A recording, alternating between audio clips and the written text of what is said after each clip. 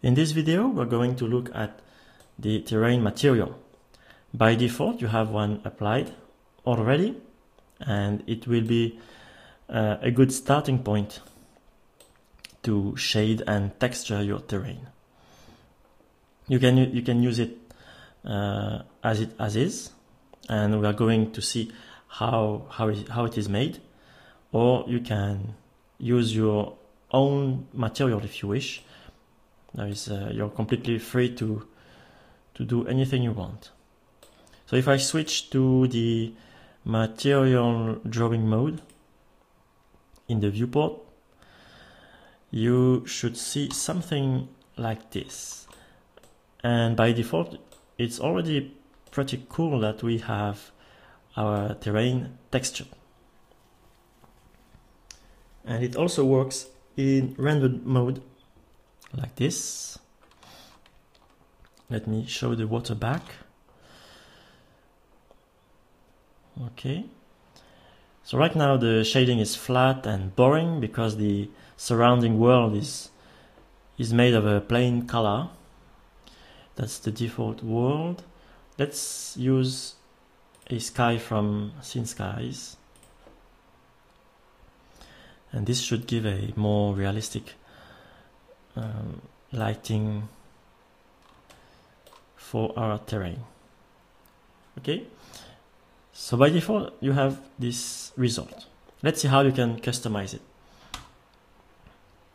I switch back to solid mode and move on to the material stuff here. If I select the terrain, I can see in the node editor the details of the material, the default material. We have two groups of nodes, cycles and Blender internal. I'm not updating the Blender internal part anymore, so I suggest you don't use Blender, the Blender internal engine, rendering engine. I concentrate on the cycles render engine now. Okay, and if you're not used to nodes in Blender, this can look a bit intimidating at first, but it's pretty easy to understand once you know what everything is supposed to do. So what we are actually doing here is stacking textures on top of each other. Okay, in the viewport here we can see we have several biomes or natural environments, and each one is represented by a texture. You have the underwater texture, the beach texture, the flat ground texture, and the mountains texture. All of them are applied on the same mesh using a single material, and the way to do that is to stack them on top of each other using mask textures. And this is done right here. So the first two textures we combine together is using this mix node. So let's see what the output of this node gives us, and it's that. Okay, so we're mixing together the flat area texture and the underwater texture. Okay, using a mask texture. So the mask texture is called ST output underwater mask. ST stands for SceneTerrain. So let's see in the image viewer what it is. Underwater mask. So this is the terrain seen from above, and you can see that the white part of the texture is where the underwater texture is applied on the terrain mesh, and the black parts of this mask texture is where we should apply this flat area texture. Okay, so white in the mask texture means apply this texture on the mesh, and black parts of this mask texture mean apply this texture on the mesh. Okay, so before we move on to the next the next textures, where does this mask come from?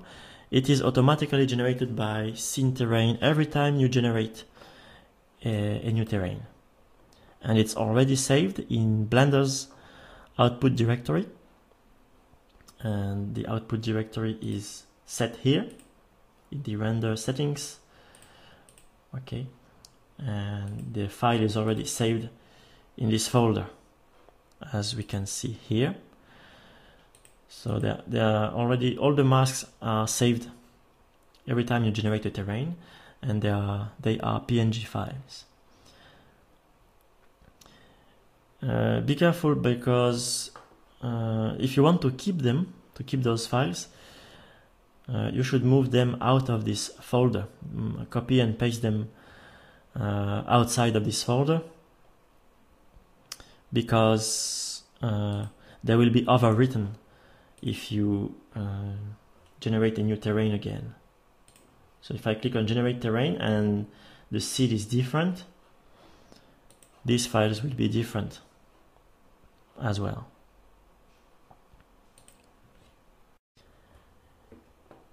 So if you understand how these two textures are mixed together, the rest is pretty easy to understand, because it's exactly the same thing.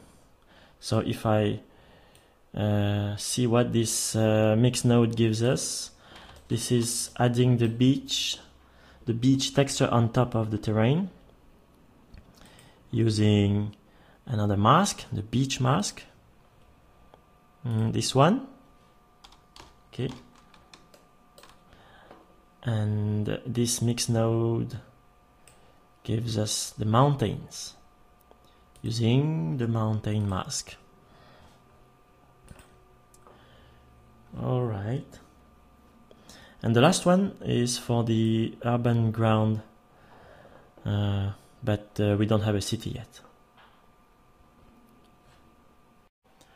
To change the textures applied on the terrain, you have to use the green nodes, and the green nodes are group nodes. Select, for instance, the flat area texture group node and press tab, and now we can see we are inside this group node, and we can see the nodes that are forming this group. And it's also pretty easy to understand. The flat area texture is this one. Let me zoom in so we can better see what's going on.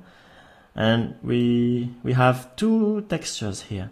We have the broad, large scale texture, and on top of it we have a detail texture that is repeated. Okay, and you can change both of them using these nodes. So this is the flat area texture, and you can change it. Simply open a new image. By default, we are in the folder of SceneTerrain's library of textures, of ground textures, and you can use any one you wish. Let's say, I don't know, let's say this one. Okay, and you can do the same for the detail texture, which I call overlay. You can change it here, and again it's opened by default in SceneTerrain's default folders. Right now there are only two detailed textures, but I will add more in future versions. Right. So you can use any texture you want for your terrain this way. One other thing that is important is to control how often your textures are repeated on your terrain. And this is controlled with the mapping nodes. I suggest switching to the point tab and control, so you can control how often it is repeated with the X and Y values of the scale. So 2 on X means repeat the texture on the X axis twice. And we're doing the same in the Y axis. So now we can see that the texture is applied 4 times. I mean, one here, another one is applied here, and the 4th here. You can go as high as you like, but it's a trade-off. So what is it useful for?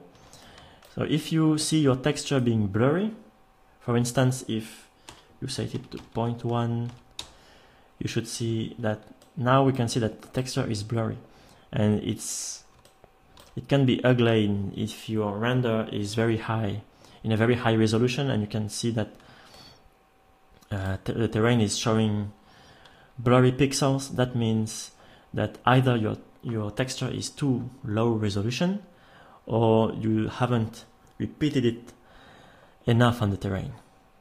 So come here and increase the value, and the problem of a blurry texture will disappear. But on the other hand, the higher you go on the if you repeat the texture too much, then you will have this kind of tiling effect, which is not very pleasant to the eye, and it's making obvious that to the viewer that your terrain is fake. So the correct value here will depend on the camera, where the camera is, and the point of view of your final render. And you can do the same here for the overlay.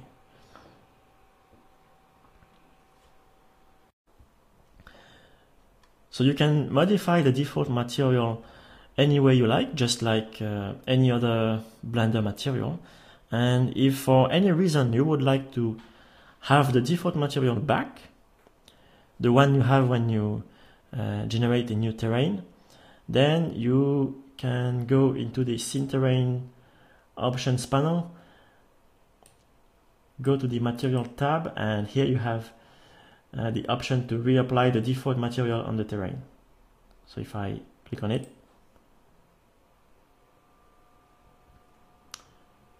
normally you should have the default material back. A quick note on this option: remember when we talked about the mountain texture mask, this one, and it's displayed here. This mask controls where the mountain texture is applied on the terrain mesh. But there is an option here to control the minimum slope above which the terrain is considered to be a mountain. So by default it's 40%. Is 40% slope above this value will be shaded with the mountain texture. So if I set it to 0 or almost 0, that means the slightest slope will be considered a mountain. And to apply this setting, you have to, if you change it, you have to regenerate the terrain. Make sure you have the same seed so that the shape remains the same. So as you noticed, we now have more. The mountain is covering more ground. And if I put it to some high value, let's say 80%, now we should have less mountains and more flat terrain. Only the steepest slopes are shaded with the mountain texture. Sorry.